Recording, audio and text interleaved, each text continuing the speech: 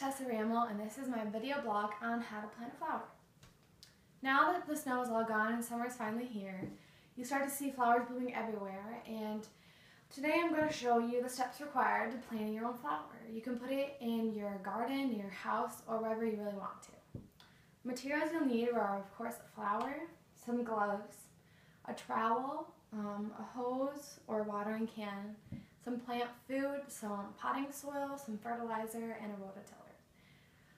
First step is the preparation. The first part of that is to pick out the location for your plant. If you're planting more than one flower, it's a good idea to lay them out beforehand. Make sure you have enough room for each flower.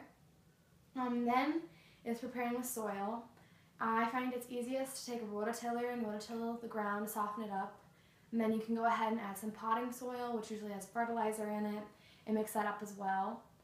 Then the next step is picking out your flower. You can pick out any flower you want. It's a good idea to take into consideration how much sunlight it needs. Like this usually says it right on these tags. This flower needs full sun, so I would go ahead and put it in a location where it has direct access to sun all the time.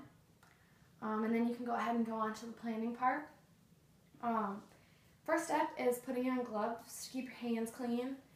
If getting your hands a little dirty doesn't bother you, then you can go ahead and skip this step. It's all up to you.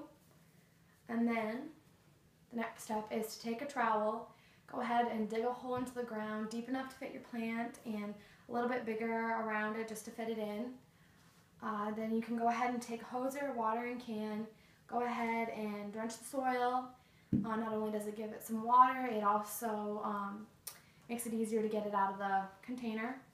And you can go ahead and take it out of the container. Okay, and then the next step is to go ahead and gently pull apart the roots at the bottom. They get kind of compacted down once in these containers for a while, and just pulling them apart gently, not tearing them, it helps the roots grow out. The next step is to go ahead and put a little bit of plant food. You only need about a couple tablespoons per hole. What it does is it helps the roots take hold and gives it a little extra nutrients to grow a bit quicker. And then you can go ahead, place your plant in the hole, and the next step is to take some surrounding soil, just fill it up, fill the hole up to the top. You don't need to add too much soil, just enough to go up to the top. You don't want to put too much. Go ahead, lightly tamp around the hole, make sure it's secure and packed in there, and then you have your plant in the ground. The next step is the maintaining. Make sure you water it regularly so it doesn't die. It's important not to overwater. If your leaves start to get a little bit yellow, that means you're overwatering, so just stop watering so much. And the last step is to make sure to weed around your plant.